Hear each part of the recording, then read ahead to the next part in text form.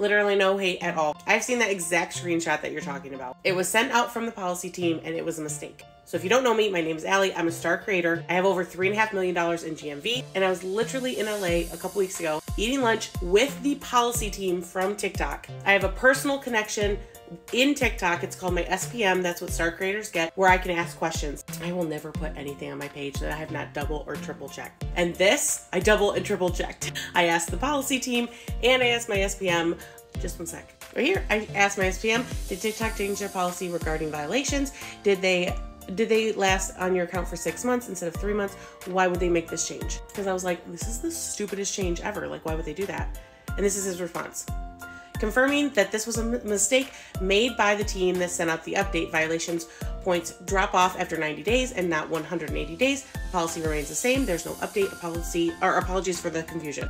Also, when you go to your violations page, if you look right down here at the bottom, it says violation points automatically fall off every 90 days. So it is every 90 days. So of course, if anything changes, I'm obviously going to update this post. But for now, it's every 90 days verified by my SPM personal contact at TikTok and the policy team. It was a mistake on that little screenshot. So it's 90 days.